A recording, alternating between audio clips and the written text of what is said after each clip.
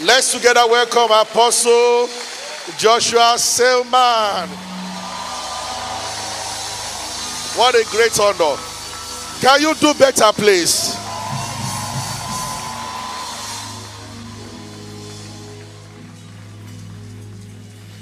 Hallelujah. Good morning, everybody. Let's tell Pastor Shola a big congratulations for that beautiful song. Hallelujah. This church has been owing me Yoruba lessons for over 8 years, or 8 or so years. I need a lesson teacher. I have to take this thing seriously. Praise the name of the Lord. It's so painful to be enjoying the song and I cannot sing along. I mean, I'm not that dull. I need a Yoruba teacher. Praise the name of the Lord. All right, let's lift our hands to heaven. Give Jesus praise. Give him all the praise.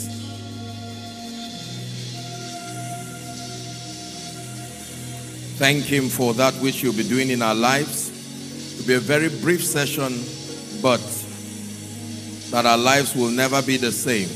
Never be the same. Dave, can you sing that song for me? Yeah. That's someone's word to me.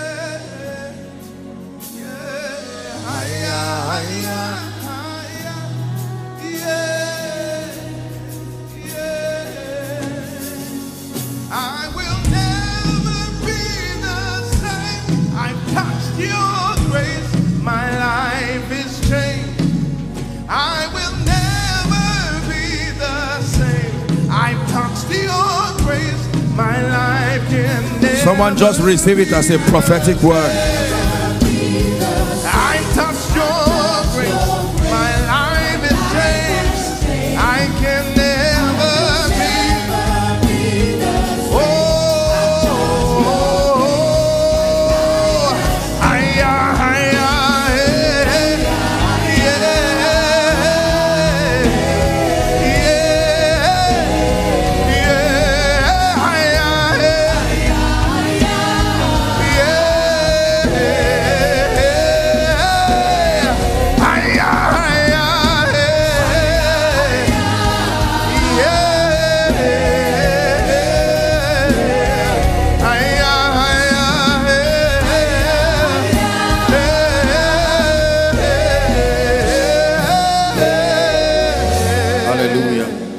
Father, give us mighty visitations this morning. And I pray in the name of Jesus that we will step into the experience of restoration. That everything that has been lost in the name of Jesus, let it be restored. Everything that has been stolen, let it be returned. I say it again, everything that has been lost, let it be returned. Everything that has been stolen, let it be restored. In Jesus' name we pray. God bless you. Please be seated. Please be seated. I'm excited about what you are going to be hearing now, because this will finish the last phase of what we began discussing yesterday. Let me encourage you again, if for any reason you missed any of the sessions, please do well to get the teachings so that it will help you build. We may not be able to, for sake of time, go back to recap on yesterday, but we began in the morning teaching on commanding restoration. We looked at the power of strategic prayer, and then in the evening it was a prophetic service that there shall be no loss. I hope you still believe it in the name of Jesus Christ. Remind someone who came to church yesterday night that there will still be no loss in the name of Jesus. This morning I want to share with you, still on the topic commanding restoration. We're looking at the principles of restoration. I want to show you how restoration happens according to scripture. Praise the name of the Lord. So yesterday I told you that there are 4 levels of restoration. Number 1, there is the restoration of time or years. Number 2, there's the restoration of things. Number 3, there's the restoration of opportunities. Number 4, there's the restoration of people or men. Every time you see restoration in the Bible, it attends to these 4 categories. I recap again. Number 1, restoration of time or years. Says, I will restore to you the years. Number 2, restoration of things. Alas, master, for it was borrowed. And he said, where fell it? And the axe head returned again. Number 3, restoration of opportunities. By this time tomorrow, that the land of Samaria would experience an opportunity that they never had hitherto. And then restoration of people. And God restored to Job. He restored Job back to that status. Are we together now?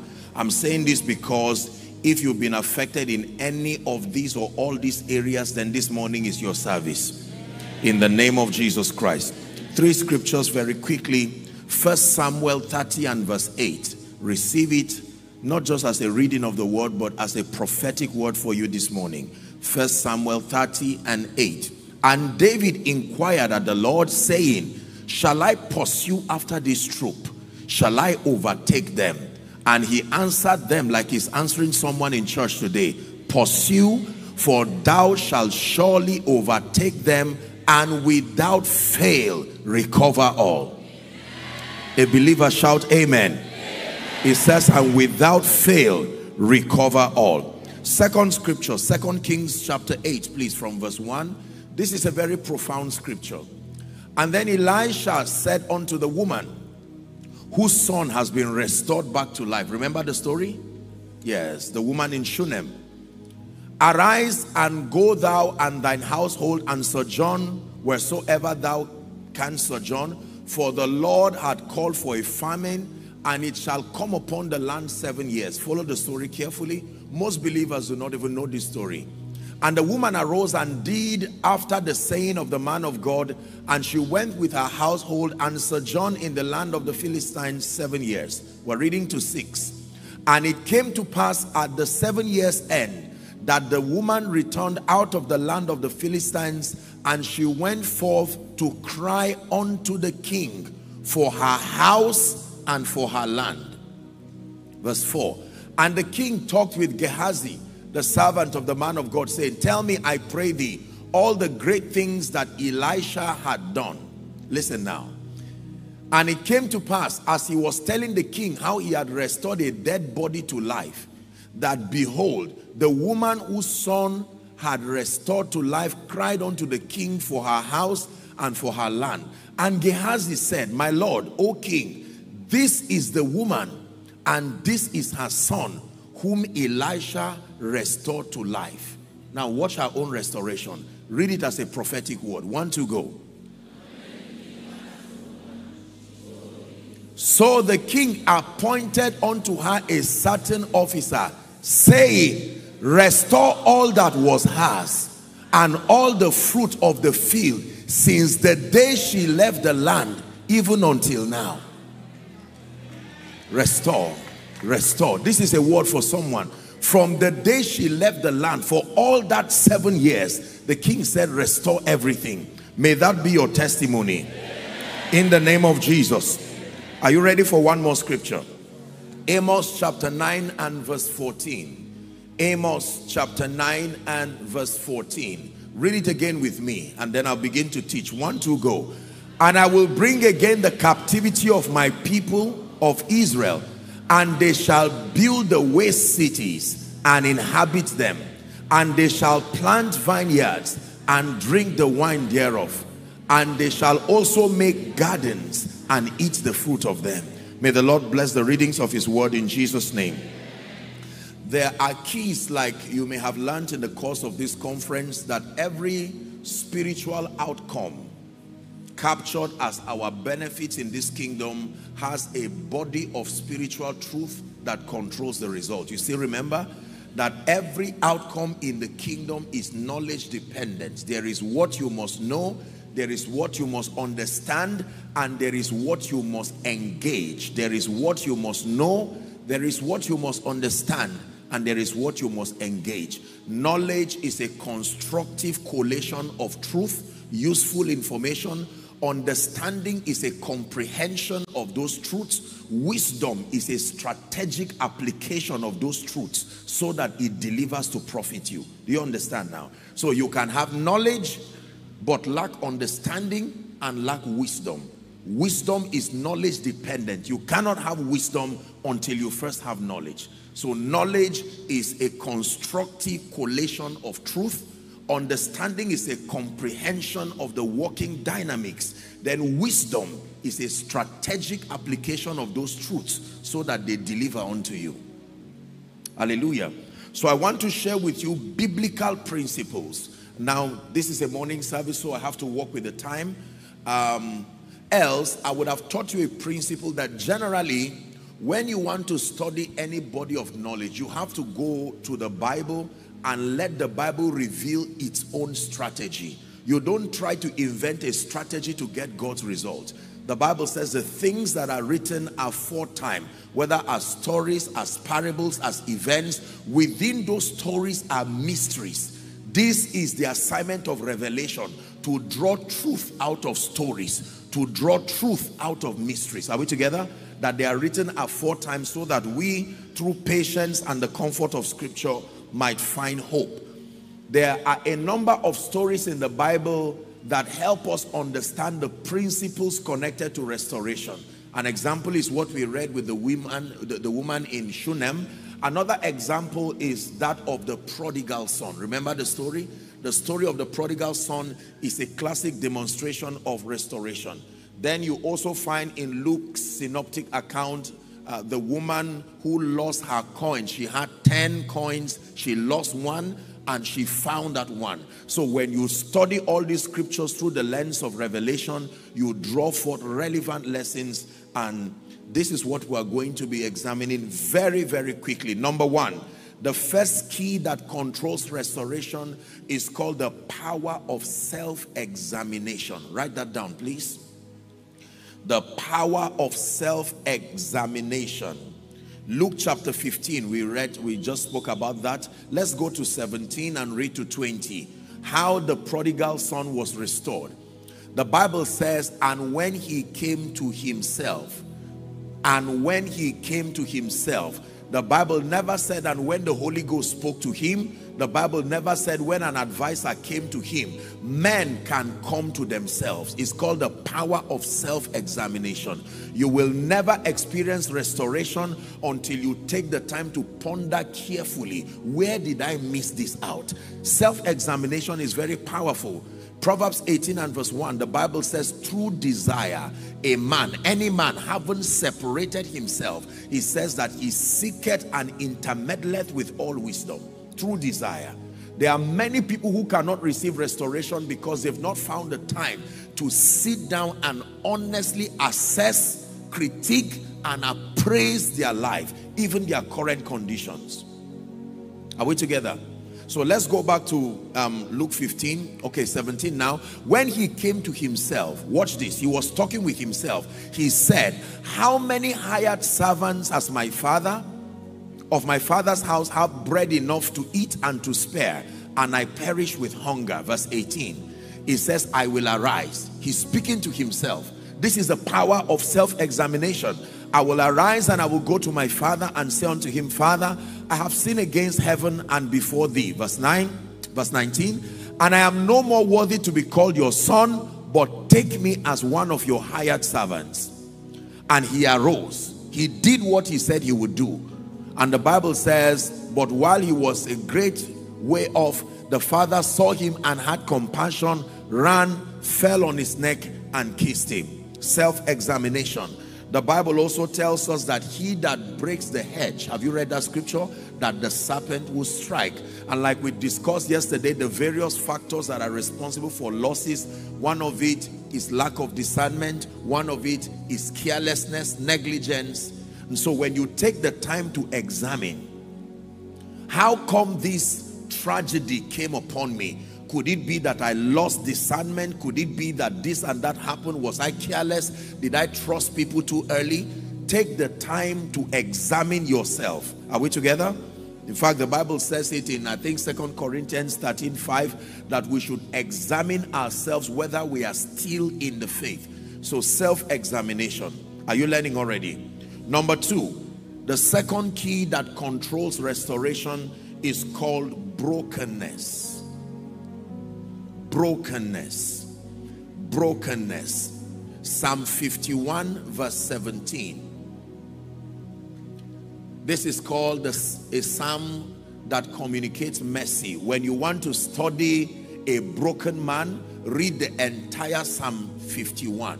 This was David crying before the Lord, opening up his heart. Are we together now? You know the story. When the prophet came and convicted him using a parable and said, this is your life, this is what you have done, he documented his repentance in Psalm 51. And he said, the sacrifices of God are a broken spirit. Then it says, a broken and a contrite heart, O God, thou will not despise. When you are in trouble and you are still proud, you remain there. There are many people who are in trouble, and even in the midst of obvious situations, they've made mistakes, they've wrecked their lives, they've wasted opportunities, they still stand tall and in pride, and yet they want deliverance. One thing I can tell you about God is that his mercy is lavish, but it is never wasted. The mercy of God only comes towards a life that is broken and contrite. Brokenness demands taking responsibility, that you must see how you contributed to that trouble. Once you keep pointing your hands, blaming boss, blaming husband, blaming wife. For instance, I teach my people that your belief system is your contribution to your failure or your success. So when you are pointing at people and saying this and that, Nigeria is my problem, maybe you may be sincere, my father is my problem. The moment you are not broken, I tell you, you will never access the mercy of God. David, I wish we had the time to read from verse 1 down to 17. You would see how, he was not embarrassed. He didn't give excuses. He poured his heart. He said, in iniquity did my mother conceive me. He began to cry unto the Lord.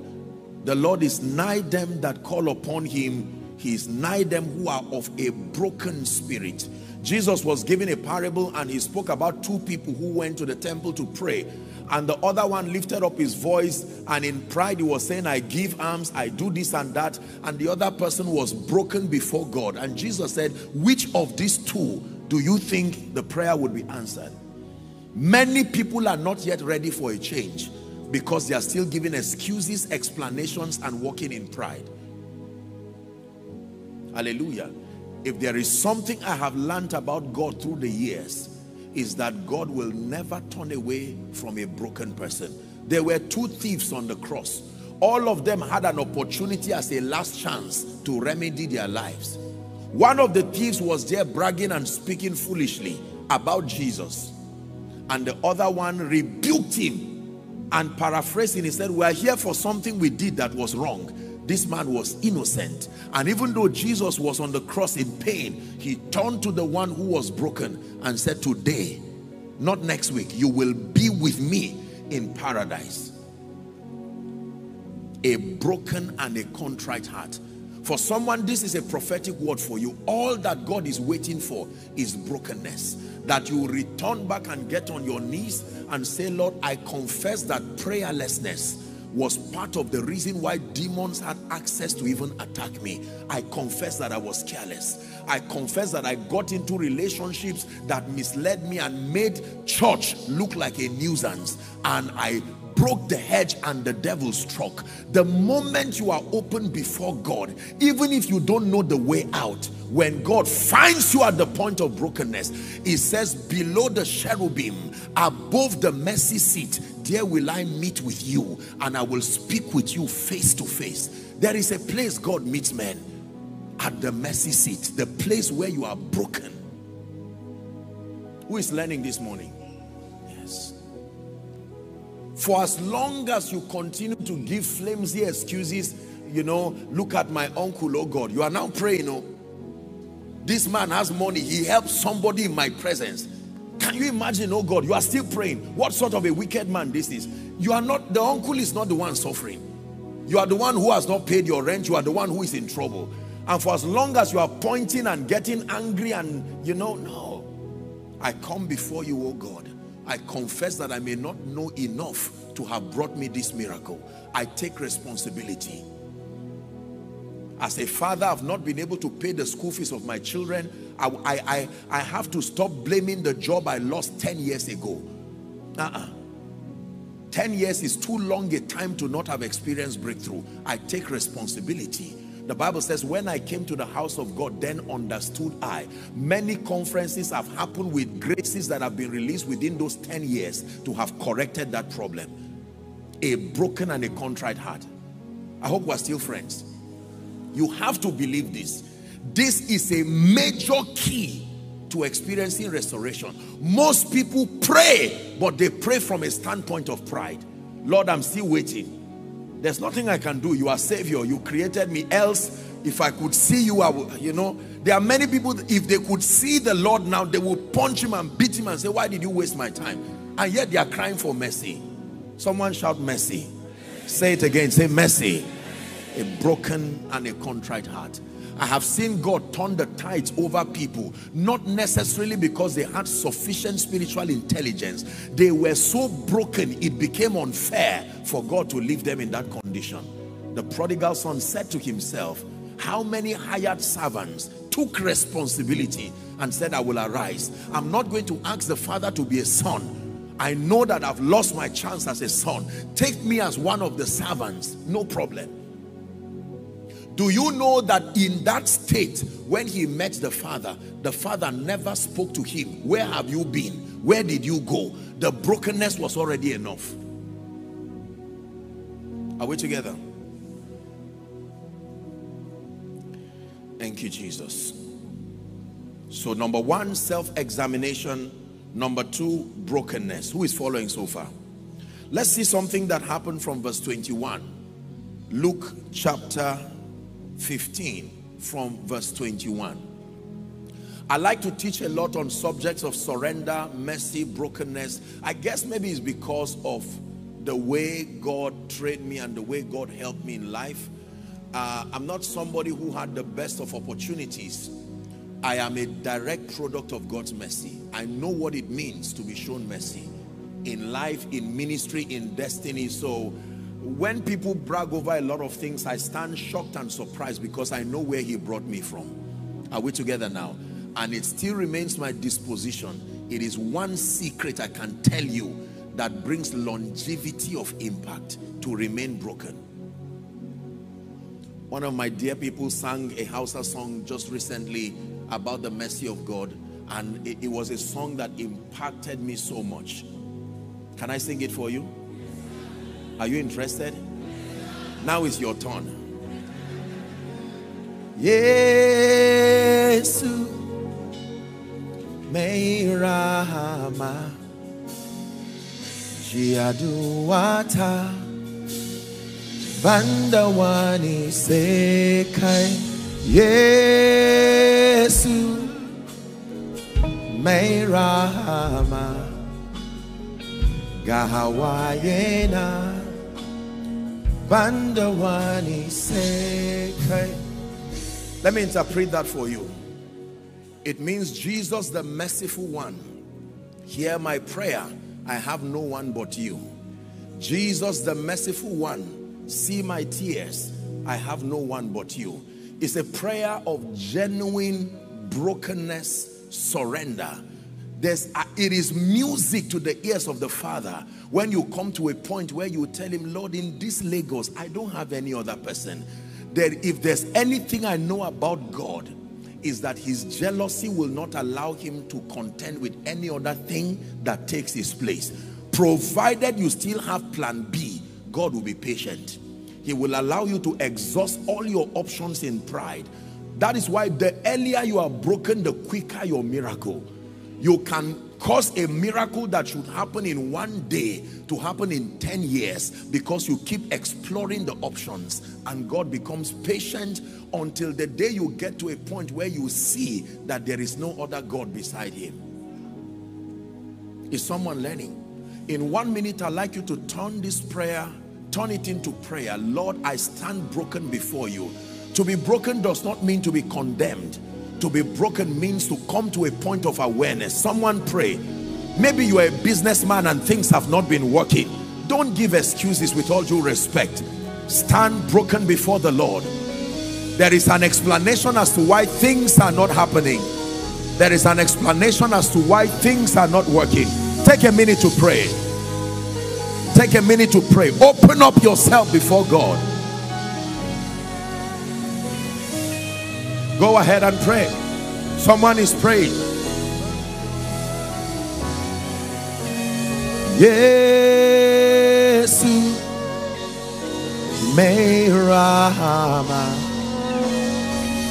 Jiaduata Bandawani Sekai Yesu Meirama Gahawayena Bandawani Sekai. In the name of Jesus Christ. Brokenness. Number 3, let's hurry up. The third key that controls restoration according to scripture is that you must contend for a higher level of knowledge. A higher level of knowledge. A higher level of knowledge. I told us something yesterday, that losses sometimes are letters from your future to you, saying, I am there, but this version of you cannot come there. Is someone learning now? That sometimes losses, setbacks, pain are proof that your knowledge has exhausted its relevance by bringing you thus far. That current level of knowledge cannot take you further. Maybe in business, maybe in ministry. When you have exhausted the level of knowledge you have, it has exhausted its delivery. You will need higher life to continue. So many times losses are a letter from your future to your today, saying, I am there only in prophecy. This level of knowledge cannot take you to where you need to go. So you contend for higher levels of knowledge. The Bible says in Proverbs 11 and verse 9, the B part says, through knowledge shall the just be delivered. Not through assumption. Through knowledge shall the just. Even though you are the just, it takes knowledge to command your portion. Through knowledge shall the just be delivered. 1 Corinthians chapter 8 and verse 2 is a scripture that has become instructive to me as a man of God and as a believer. Let's read together. Ready? 1, 2, go. And if any man think that he knoweth anything, the Bible says he knoweth nothing yet as he ought to know. There is a standard of knowledge that connects to every dimension of results. Hallelujah. You cannot have 1,000 naira worth of knowledge and want 1,000,000 naira worth of results. It doesn't work that way. Are we together now? Yeah. There are many of us, you are not in ignorance, but the truth is that your knowledge bank is too small with respect to the results you desire. Knowledge. Buy the truth. Buy the truth. I preached a message years ago in Ghana called Buy the Truth. And I said there are currencies that you use to buy the truth. The truth is free, but it's not cheap. Let me give you some currencies that you use to buy the truth. Number 1 is hunger. Hunger is a currency you use to buy the truth. Number 2, humility. Meekness, it is called. You use meekness. Number 3, patience. Patience. You cannot want the truth at your own terms. A wise man will say adaptation is proof of honor. The ability to bend over backwards for the sake of the knowledge that you desire. Buy the truth and sell it not. Buy the truth and sell it not. Who is learning? So you need knowledge. After this conference, do not shut down just because the conference is over. For some of you, at the end of this conference, go and search for relevant materials. Your finances is not working. Now that you are broken, you've taken responsibility. Go and buy materials, go online and search for scripture-based materials that relate to the issue of concern. You are having health troubles, your health is swinging from pillar to post. Don't give flimsy excuses. Go and search for materials. And the beautiful thing is that the world that we live in today, knowledge has been distilled. It's already there just for you to take. Someone has already done the labor for you. Are we together now? Yeah. There are 3 areas that I've seen, especially from last year to this year, that is a major concern for believers. Number 1, areas of finances. Most believers are struggling in the area of finances. Number 2, areas of health. It seems to me like hell has just released some kinds of diseases that medicine cannot seem to diagnose. Someone will tell you he's sick, the machines are saying he's fine, and yet you can see that the person is sick. So this is an area we need to build knowledge, higher levels of spiritual knowledge. Number 3 is in the area of establishing victory over demonic forces. These 3 areas, any believer that does not deal with it, you will live a defeated life. Let me repeat it again. Areas of your finances. I thank God for the balanced teaching that comes here. I am one man of God who is very unapologetic about the relevance of finance in your advancement and in the project of Kingdom Come. If you are poor, there are many things that will suffer. First you, then everybody connected to you, then ultimately God's program. Are we together? Yes. Number 2, the area of your health. A body hast thou prepared for me. Every believer is given the privilege of being hosted in one body per lifetime. One body per lifetime. And if you allow that body to deteriorate beyond a certain threshold, whether it is your time or not, there will be a separation between your body and that spirit. And because the devil knows that there is a health requirement your body must have, he will afflict you with mysterious diseases. High blood pressure used to be for people maybe from 50 years and above. Now you find teenagers having high blood pressure. He's not paying school fees, he's not doing anything, and he's not even thinking, yet he has high blood pressure. Come on now. I rebuke, if there is anybody here under the sound of my voice carrying any strange sickness within your body, whether it was an inheritance, like father, like son, in the name of Jesus Christ, you are healed right now. In the name of Jesus Christ, you are delivered right now. Are we together? Knowledge. Find out what is not working and make it work. The first kind of knowledge is the knowledge to find out what is not working. Do you know, knowing what your problem is half the problem solved? It's true. When you do not even know what the problem is, you are in trouble. The first thing a consultant would do is to diagnose situations. Am I right on that? You cannot solve a problem that when you've not diagnosed it. So the doctor tells you, what is wrong with you? Well, I have headache, stomach pain, I can't sleep. And he says, oh really, when did that start? Oh, this and that. Did your father have that kind of thing? Exactly, doctor. It's as if you are prophesying. My grandfather too had it. He said, ah, okay, I see. So there is a trace of this in your family. Okay, how old are you now? I'm only 20 years. We'll have to start dealing with this issue now. Only that when you come to church, we don't care whether it was your great-grandfather, your father.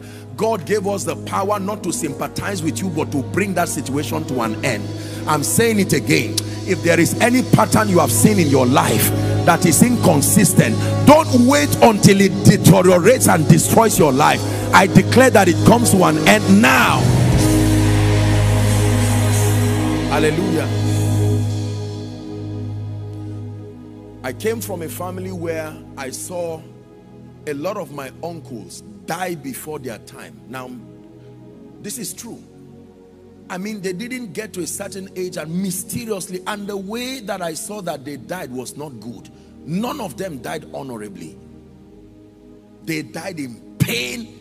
They died, you know, in a way that, and I said, no, that I came from that family does not mean I must share in that pain. I've been called out of every tribe, every tongue, every nation. I have the ability with God to define my possibilities. Are we together now? Yeah. And because I knew that I would be in ministry, traveling around, troubling demons every day, I said, I better sort this issue of knowledge now, so that I don't become a casualty to myself. For someone, God is asking you, you need to leave the realm of pray for me, pray for me. Go and get a book and sit down. Don't say I'm not a prayer warrior. Nobody was born a prayer warrior. They say necessity is the mother of... whatever is pursuing you determines the seriousness that you put in there. Are we together now? Yeah. My life can't be like this. I came from a poor family. I watched my father live a poor life, my grandfather live a poor life. Now everybody, 10 graduates, nobody has a job. Go and get material. The Lord is my shepherd, I shall not want. Lord, where is my own provision? The Bible says the increase of the earth is for all, not some, all. That even the king is fed by that which comes from the field. Lord, you are a God of portions. Where is my portion? Give me this day my daily bread. And you open up a book, as you are committing yourself there, you are signing out of certain realms. I tell you, the day you get angry enough, even the devil will leave you. Someone say knowledge. Say it again, say knowledge. So my charge to you is that after this conference, please do not shut down as far as your press towards knowledge is concerned. Buy books, get tapes, get the conference materials, get materials that attend to the area of concern. Deal with the area of concern first, then you can deal with the areas you need to improve on.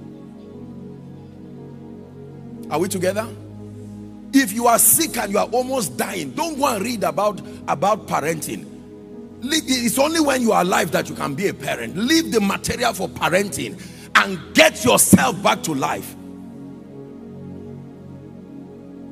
Today you go to the hospital, they say you are AA. Tomorrow they say you are AS. Next tomorrow they say you are even SS. And you check what is wrong. Every part of me, am I carrying multiple spirits? I need to go back. Father, in the name of Jesus, this is a demonic thing. This is the spirit of death trying to run through my blood. I take authority over it. I am one with Christ. You are the vine, I am the branch. In the name of Jesus, I define my possibilities. Do you believe this? Number 4. What is the fourth key to experiencing restoration? Number 1, being self-examination. 2, brokenness. 3, contend for higher levels of knowledge. Number 4, you must pray the prayers of restoration. There's something called the prayer of restoration. Psalm 34 verse 17. Please give it to us. Psalm 34. Psalm 34. Can we read it together? 1, 2, read.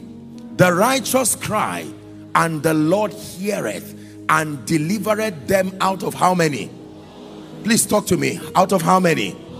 One more time. It says the righteous cry. Everyone can cry, but when the righteous cry, it says the Lord hears and he delivers them out of all their troubles. Blind Bartimaeus, on hearing that Jesus was passing, he said, I will not lose this opportunity. And truthfully, that was the last time Jesus will be passing around Jericho. Thou son of David, he said.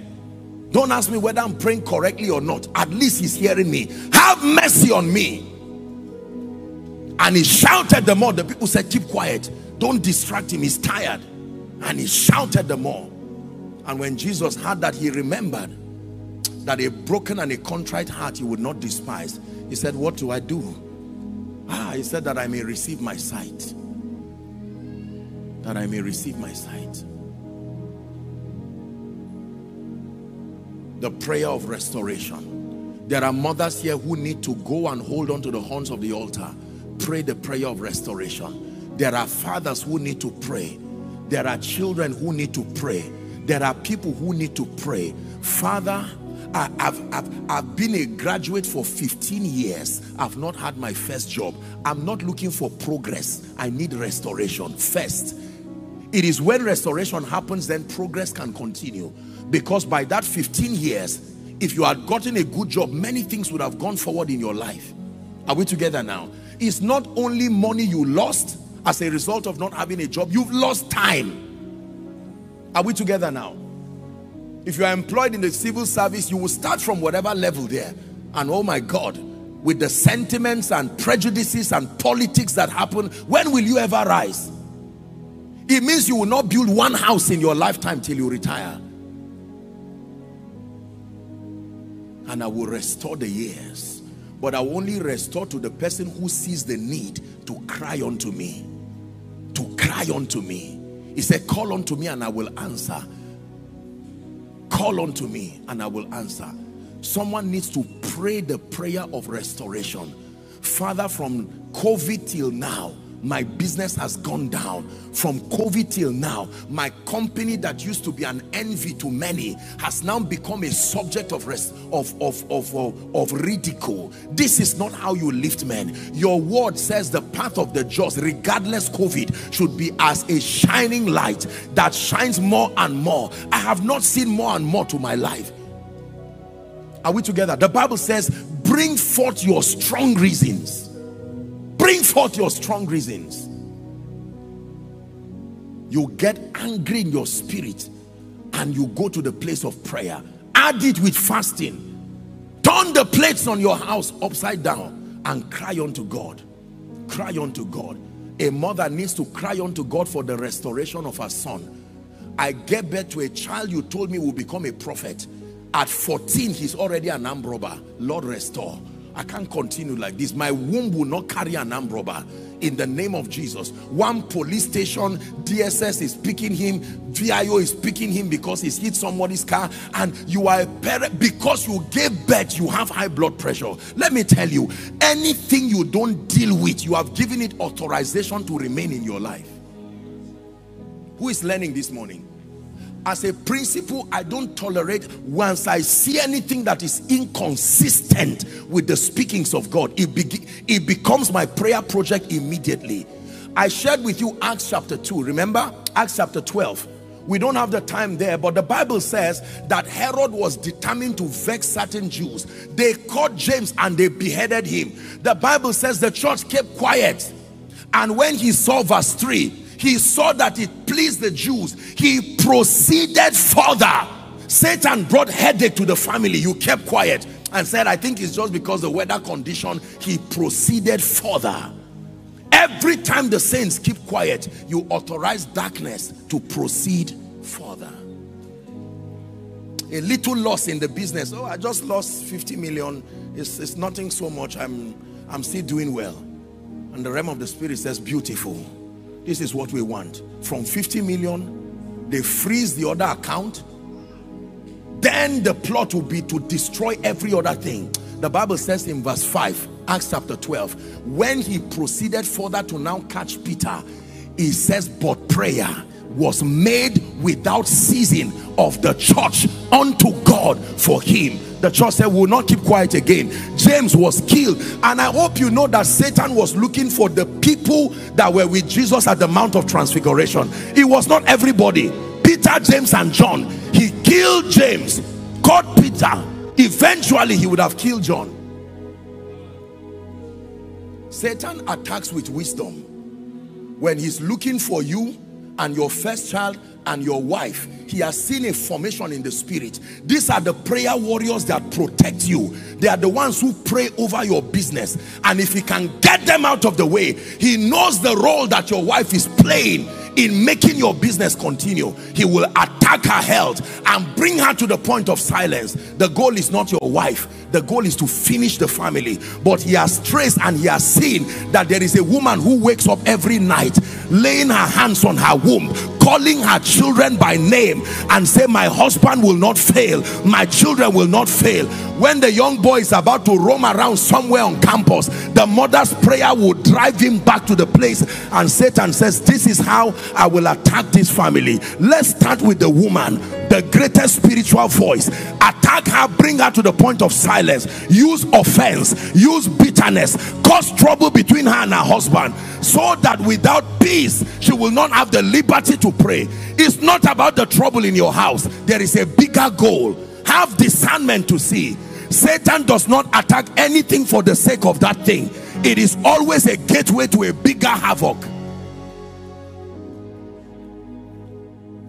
When Satan attacks your health, it's not your being sick that is his concern. When Satan attacks a man of God, he's attacking the members, not the man of God. Rather than attacking 2,000 people, he will attack one person who is responsible for feeding them spiritually. Who is learning?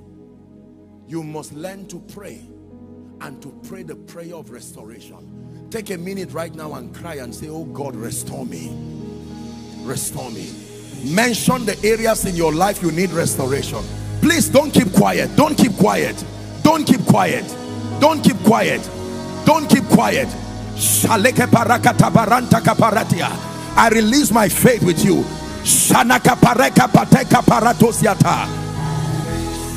Is it in business? Pray. Is it in ministry? Pray. Some of you have even lost your bishopric. There was an investment of the Spirit upon your life, and now it looks like nothing is there. Dry spiritually. Someone pray. Don't be silent.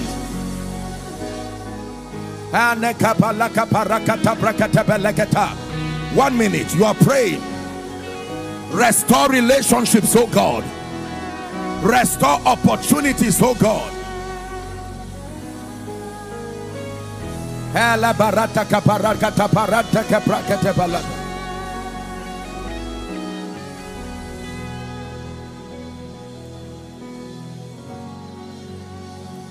You are taking a minute to pray.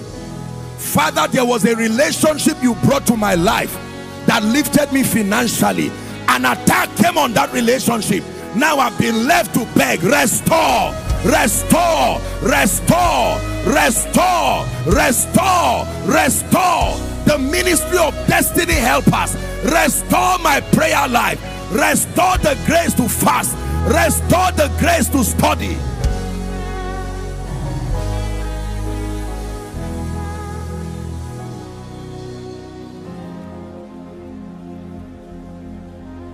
Restore everything that was lost. Restore everything that was stolen. Restore everything that was lost. Restore. You will restore. Restore everything that was lost. Restore everything that was stolen. Restore everything that was lost. Restore. You will restore. Hallelujah. Job chapter 42 and verse 10. Honestly, I sense that God is restoring. I sense this in my heart. I sense this. There is a lady God is saying I should tell you that he's restoring relationships. Relationships. I mean marriage relationships. Restoring relationships. It looks like there is a demonic embargo upon you. Every time good people come, help that lady please. I curse that spirit right now in the name of Jesus Christ, that God is able to restore. Every time good people come, it looks like something just happens. They call evil good and they call good evil. Do you know there are people like that? You are the best and the brightest of the staff, but you are never rewarded.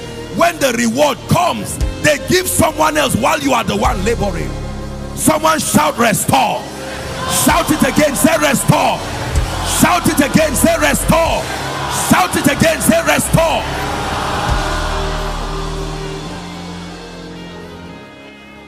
NIV please. Job 42 and verse 10. The Bible says, after Job had prayed for his friends, read the remaining part with me please. the Lord restored his fortunes and gave him twice.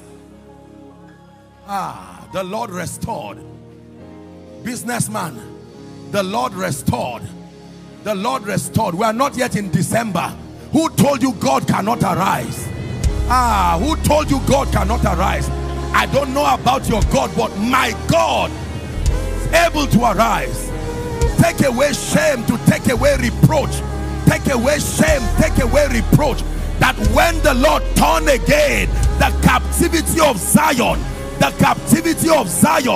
like he turned the captivity of household of David in a matter of months, God restored. Someone shout again, restore. Say it again, restore.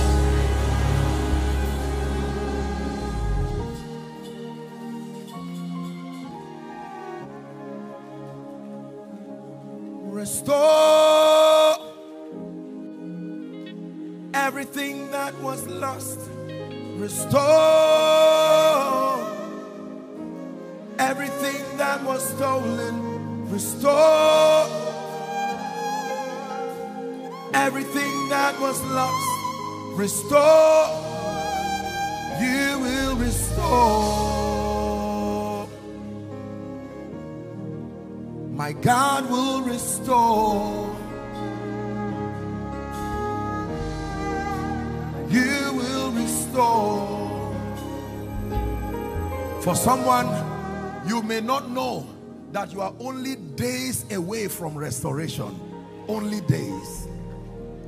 If Joseph ever knew that that night was his last night as a prisoner, I'm sure he would be dancing in the prison. Because there are some of you, in the name of Jesus, the king will soon send for you. The king will soon send for you. Now let me tell you this. It is a secret I have found. Every time God wanted to demonstrate restoration, he used the stories of women and men, but they went to kings for their restoration. The Bible seemed to connect restoration to people, kings who had capacity. The woman that we read about, she went to the king. It was only he who could restore her. Who else would restore her? Joseph, Pharaoh. In Luke chapter 18, avenge me my adversary. The woman went to that judge. Are we together now? Kings. The Bible says, and the king sent for Joseph. Not everyone can be used to bring you restoration. Restoration is engendered when you encounter men of capacity. Those who have the wherewithal, whether financially and the influence. I'm saying this so you don't just say, Lord, let men come. It is not every man that is needed in your life at this point. There are certain men that can be used by God to engender restoration. And I pray for you already. Whoever has been anointed and assigned by God as a tool to help restore your business, to help restore your destiny, may the God of all grace gravitate them towards your life. Gravitates them towards your destiny, gravitates them towards your life, gravitates them towards your destiny, in the name of Jesus. Please be seated.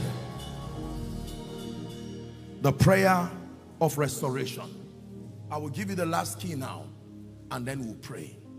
I still sense in my spirit that there is an anointing for restoration. It's a Nehemiah anointing. An anointing to rebuild again, to rebuild broken walls. Broken walls. Who believes this? To rebuild broken walls, to rebuild broken destinies. Rejoice not over me, my enemies. That whilst you are laughing at Jesus who died, he died for only 3 days. Verify if he's still in the grave. They are laughing at the one who failed in January. But this is September. They are not aware you came for a conference and that God is already doing a quick walk, a quick walk, a quick walk, a quick walk in your destiny, a quick walk in your destiny.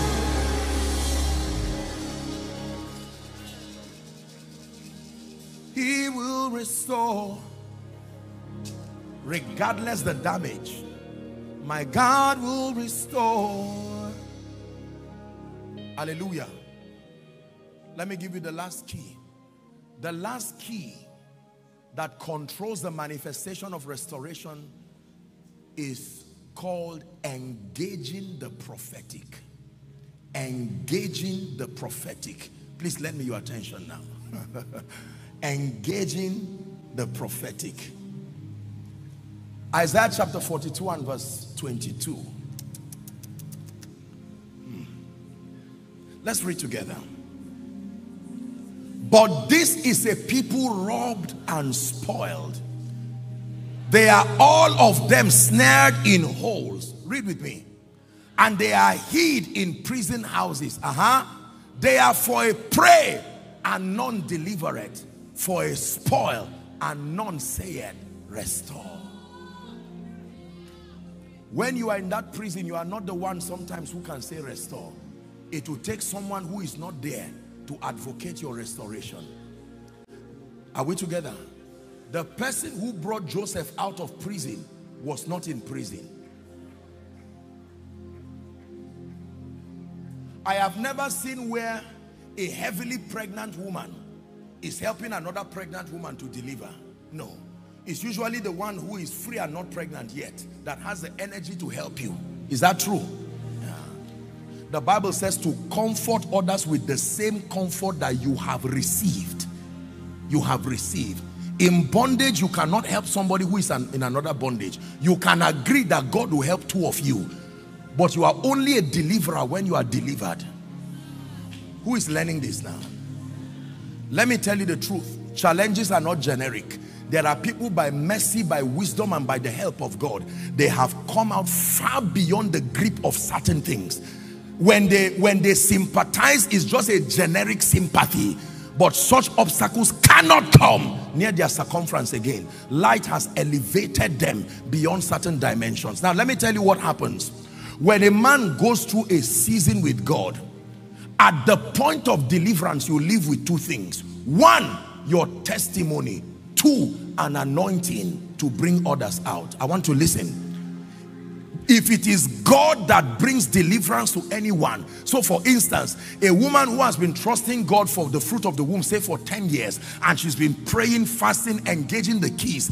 If that woman actually gets pregnant by God, at her point of delivery, there are two things she has access to. Most people focus on one. She has her miracle child, but with that miracle child, through her pain, like squeezing oil, there is oil.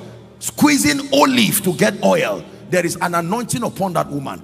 Any woman she prays for the fruit of the womb with understanding, that woman will return with a testimony. Now, whether she recognizes and uses that grace or not, it's a law in the spirit.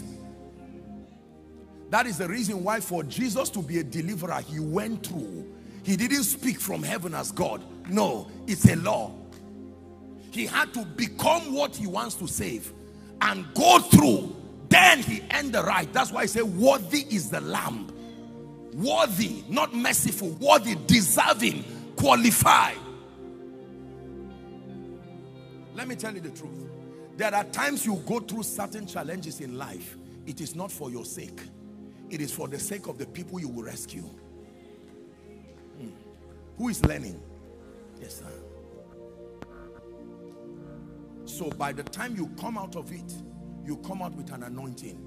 Someone will come to you and say, I'm in debt, I'm owing 1 billion, and you just laugh. You say, my friend, let me tell you something you don't know. I owed 50 billion and I did not even know whether I was dead or alive because of stress and pain. Have you eaten? You tell the person, eat first while we are talking about it. You don't know the truth. I say, my friend, just don't worry about that. Because there is grace. You comfort others with the same comfort. Let me tell you, it is a powerful comfort enough to meet someone who has triumphed over what is now giving you tears. If someone comes here now and says, my house caught fire, my life is over, any member here will say, sit down, my friend. Just don't worry, sit down.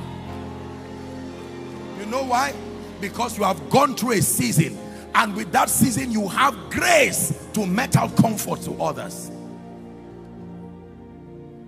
Your mother raised 10 of you as a single woman. If someone comes to say, my uncle has lost his job, the wife has lost the job, you say, please sit down. I have a story to tell you. Then you tell the person, story. Listen to my story. You see that old uneducated woman? She raised 10 of us. I know what favor is. Kneel down and receive that grace. Don't waste your pain. There is an anointing following that pain.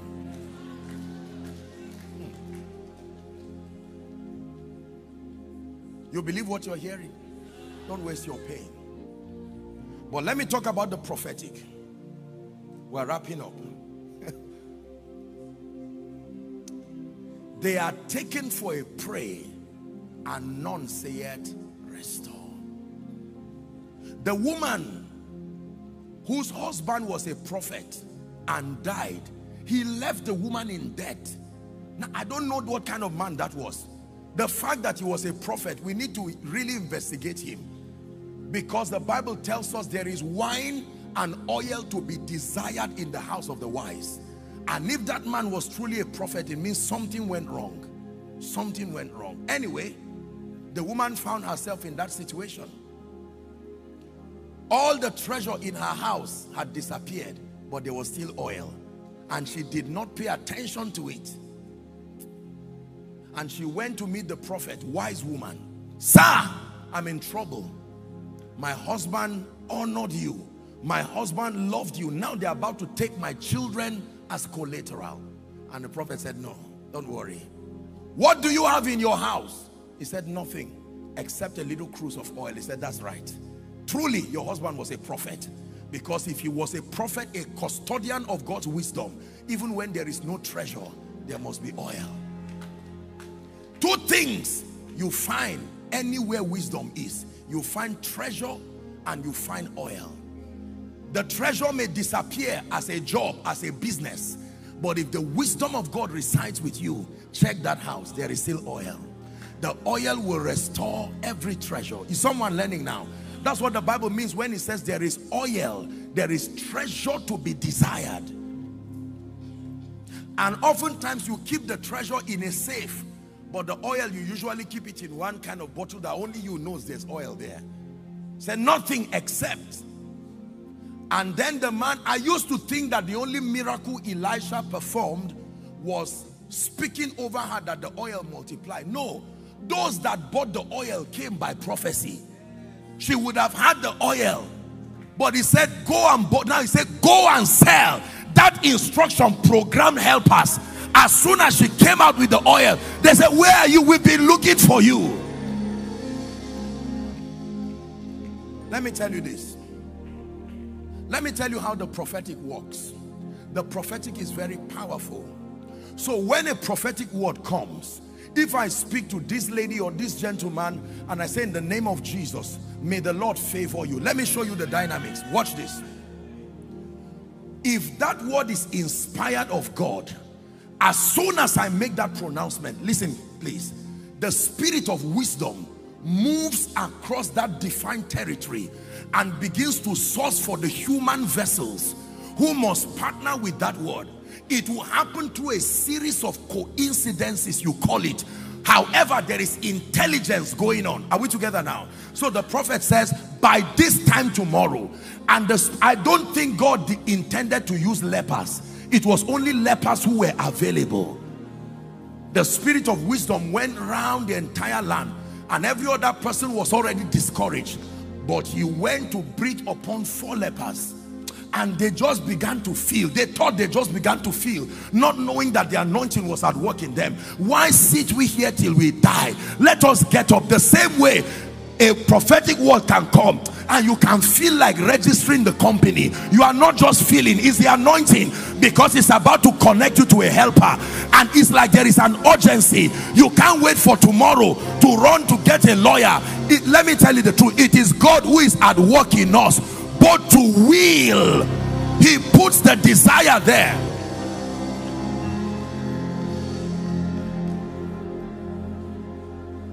Hallelujah. So the spirit of wisdom moves around that territory. When it comes to you and you reject that partnership, God will respect you. He will keep looking for someone. So he came to Mary because there was a prophetic word that Jesus must come. And he said, Mary, you found favor with God. You've been uniquely selected to midwife that role that makes the word become flesh. Are you willing? And she said, hold on. I'm a woman, not known a man. You have to explain to me. How shall these things be? And the angel took time to explain to her. She said, be it unto me. That was it.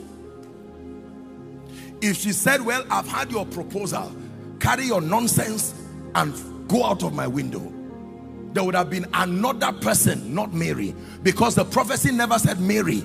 It said a virgin, anyone shall conceive. The same way when a prophetic word comes, it keeps going around like rain. Whoever brings a bucket, you can sit in disbelief. Will it really work?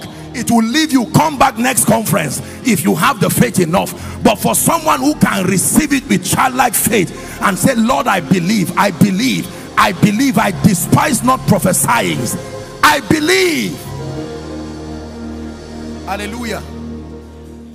Ezra chapter 6 and verse 14. We're about to pray. I'd like us to please read it as loud as you can. It's a long read, but be patient. I'll ask you to stop somewhere. Are you ready? 1, 2, read. And they prospered, help me, through the prophesying of Haggai the prophet and Zechariah the son of Iddo, and they builded and they finished it according to the commandment of the God of Israel. Stop there. God gave the command and yet nothing happened. But the day 2 prophets showed up, they said, you are about to build, hold on, before you put the first block you waste your time. That building does not just happen through skill to construct. The Bible says they prospered through the prophesying. So while they were building, while they were doing the business, while they were negotiating the contract, there was a prophet behind saying, let it work. We declare angels on assignment. Unbelievers know this. When they're about to negotiate serious businesses, they can ship people from out. You know what I'm talking about. They can ship people from overseas, come and camp them in their house. The man does not mind evacuating his bedroom and say, Mr. Man, whoever you are, diviner, stay here, make the enchantment while I go to the business place. And he enters with such audacity and confidence, speaking nonsense, clueless about the project. But his confidence is that he's submitting his proposal plus an advantage in the spirit. And all those who are there, if they are not saved, they are helplessly under the influence of those spirits. How do you think Pharaoh allowed the nation of Israel to go? You think he was in his mind? No. He came under the influence of the Spirit of God and acted like a madman. That's why when they left, he said, what has happened? Pursue them back. I don't even know what happened to me. This is how help has come. They don't come, they are sent. They are sent. The world is too wicked for men to just want to help you. No. Are we together? We are going to pray for 1 minute and then I will speak over your life.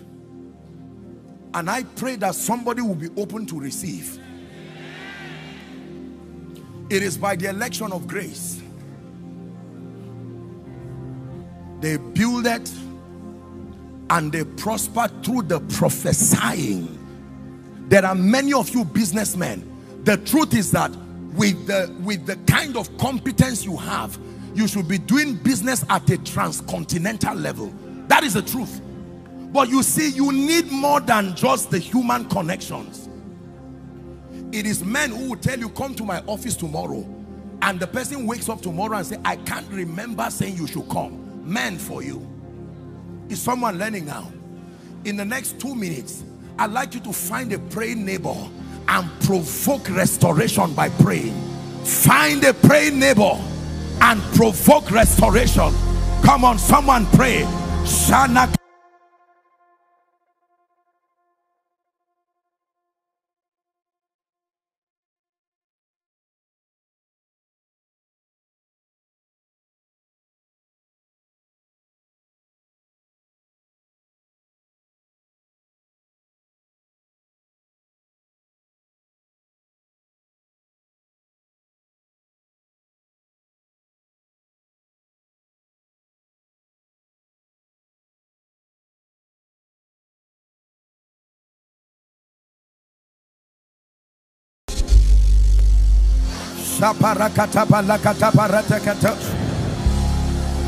Take 2 minutes to pray.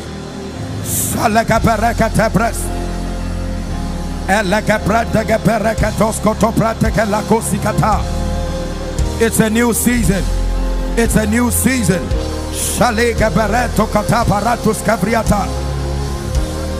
Gropa kaparakata branda kaparakata.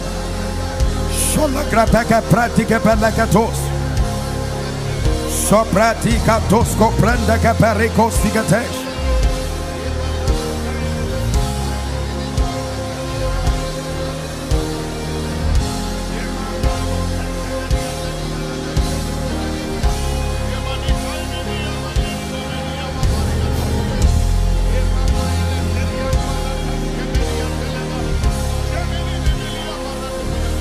New season. Halika paranta kaprakata palakapa. Shataka preska parakatosa brakate. I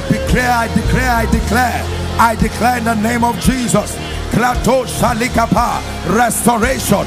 Mention the areas. Restoration. Mention the areas. If it's your health, restoration to my body. If it's your finances, I command restoration. If you've been unjustly treated, I'd like you to declare, in my place of work, may the Lord restore. May the Lord restore. May the Lord restore. May the Lord restore.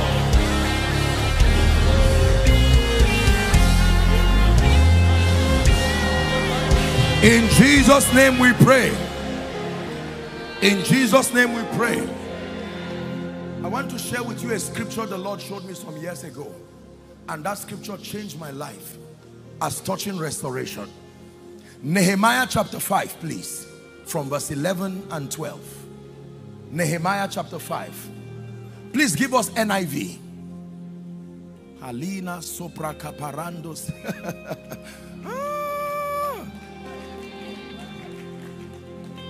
Let's read King James or Amplified, then we can do NIV. You are going to shout it. Are you ready now? 1, 2, go. There are fields, there are vineyards, there are olive groves, there are houses, and also 100 parts of the money, the grain, the new wine, and the oil that you are lending them. Then they said, we will give it back and not require anything from them. Now go to KJV. Let's read KJV, just verse 11. This is what God is saying. 1, 2, go.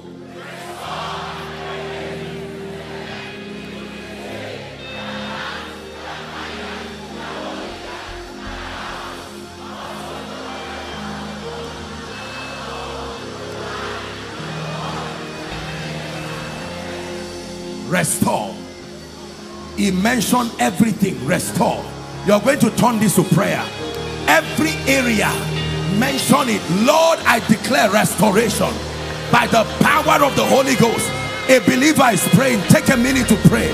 Restore this day my finances. Let there be restoration. We challenge every force of darkness, every orchestrations of disfavor. Restore. Restore. Restore. Restore. Restore.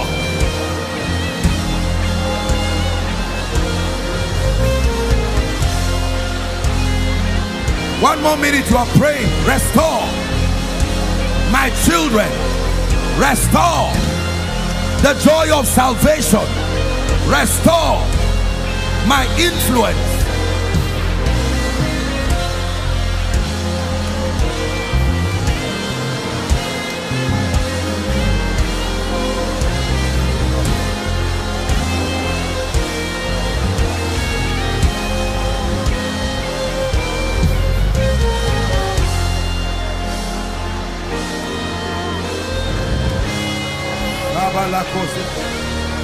Hallelujah.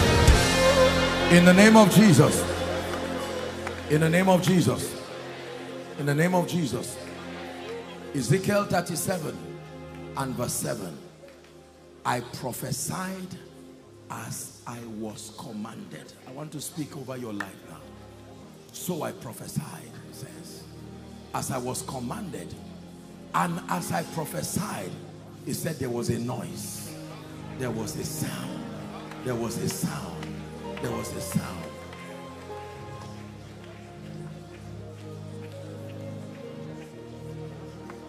Everything that was lost shall be returned unto you. Everything that was stolen shall be restored unto you. Everything that was lost shall be returned unto you. Everything that was stolen. In the name of Jesus Christ. Please listen. Every opportunity you lost from January till now, in the name that is above all names, I decree and declare, before the end of September, may the God of all grace bring back those opportunities. Bring back those opportunities. Bring back those opportunities. By mercy and by grace, may he bring back those opportunities. May he bring back those opportunities. May he bring back those opportunities. In the name of Jesus. Hallelujah.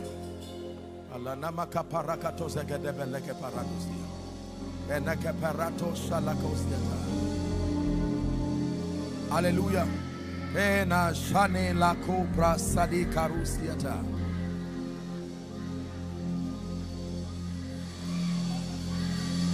Those of you who have lost money, I don't care how it went, whether a bad investment, lost money, houses, properties, anything physical, I decree and declare the wisdom that brings it back in multiplied dimensions, may it be released upon you now. May it be released upon you now. May it be released upon you now. May it be released upon you now. May it be released upon you now. May it be released upon you now.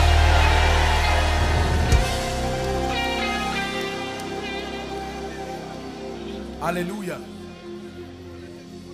In John chapter 11, when Lazarus died, Jesus arrived supposedly late, and Martha cried. She said, if you were here, my brother would not have died. But she made a profound statement. She said, but I know that even now, if you are here by January as a board member or as a director, I know you would not have allowed them to take me out of that job. But even now, there is nothing too late with God. God does not wait for seasons. When he comes, he defines the seasons. The angel came to stir the water once a year. If you were late, sorry for you. But when Jesus came, that was the season. Are we together now? I want to speak over your life in the name that is above all names. And I pray this from the depth of my heart. Every season that has passed you, it was rainy season, but you could not discern, so you didn't sow. And now it's dry season and it's telling on you. The dream of Pharaoh is now telling on you. Maybe rainy season was when you were younger, 10 years younger, 20 years younger. There are investments you would have made.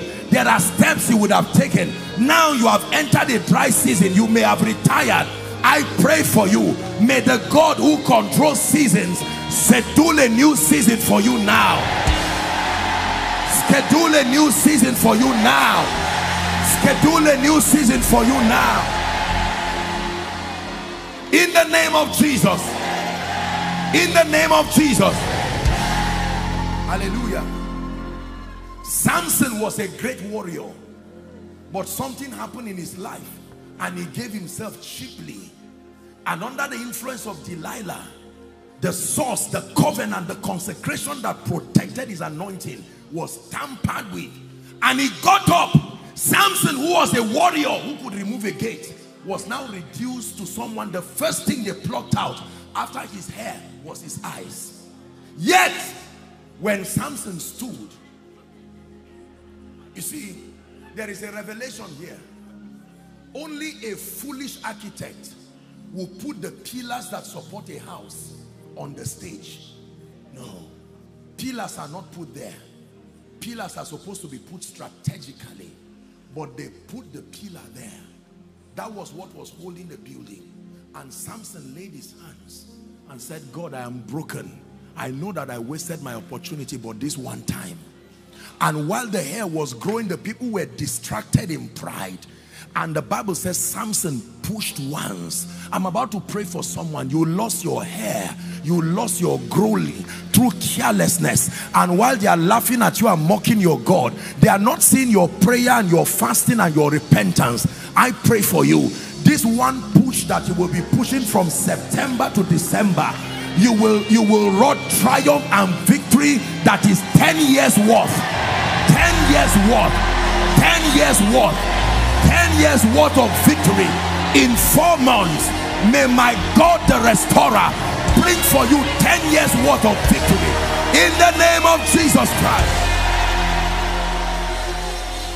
Hallelujah. Final prayer. Whoever must send for you in this season, whoever must send for you in this season, men whose heart God has touched. It is dangerous to cry to a man whose heart God has not touched. They will watch your tears and trivialize your pain. But when God touches the heart of men for you, they will be touched with the feelings of your infirmity, and they will reach to supply whatever help needed. I pray for you, for your sake today, for some even before the sun goes down, may the Lord touch the heart of a helper.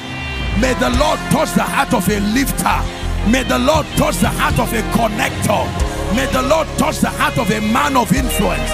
May the Lord touch the heart of a gatekeeper. For your sake, in the name of Jesus Christ. Wave your hands and give Jesus praise. Wave your hands as an act of faith, an act of thanksgiving. It's my season of restoration. Wave your hands as an offering unto God, that I believe by faith that I'll return with my testimony. In the name of Jesus Christ. Hallelujah. Praise the name of the Lord.